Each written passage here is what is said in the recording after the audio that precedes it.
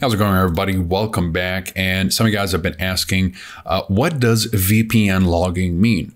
Now, when a VPN logs your activity, it means that it is keeping records of your online activity. This can include information such as the websites you visit, the data you transmit, and your IP address. VPNs may keep logs for a variety of reasons, such as for performance or diagnostic purposes, or to comply with legal requirements. In contrast, a no-log VPN does not keep any logs or records of your online activity, and that's exactly what you should be looking for. This means that if anyone were to request information about your internet usage, the VPN provider would have nothing to give them. No-log VPNs can be attractive to users who value their privacy and want to ensure that their online activity cannot be traced back to them. And it's important to note that even no-log VPNs can potentially be forced to turn over user data if they receive a valid legal request. However, well-established no-log VPNs are generally considered to be very privacy-friendly and are a good choice for people who value their online anonymity.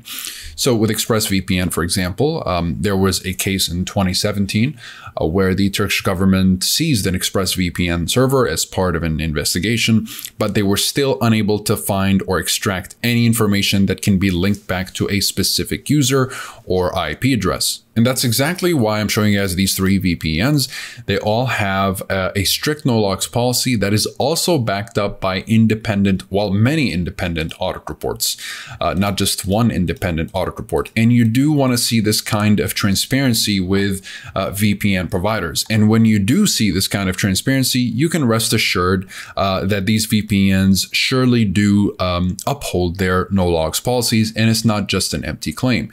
And if you're not sure what an independent audit report is, an independent audit is when a third-party company examines the VPN provider to try to spot any potential vulnerabilities in the server infrastructure or the network in general, and to also make sure that these VPNs are upholding their no-logs policy to the highest standard or to the standard that they claim themselves. And all these VPNs surely do, which is why I'm recommending them in this video. I've tested over a couple of dozen VPNs and I've narrowed it down to these three as the best overall. Of course, they all vary in budgets and features, so pick and choose depending on your own situation and what you're looking for out of your VPNs, and based on your own preferences and needs, of course, and budget.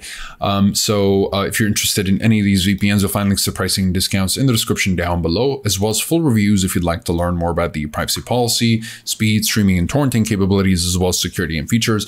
And of course, they're all covered by a 30-day money-back guarantee. So in case you're not satisfied with any of these for whatever reason, you can just get yourself the refund. Besides that, comment below if you have any questions. I'll be happy to answer all of them. Like and subscribe if you'd like to support the channel and stay up to date with everything VPNs and cybersecurity. Thank you guys very much for watching, and I'll see you in the next one. Have a wonderful day.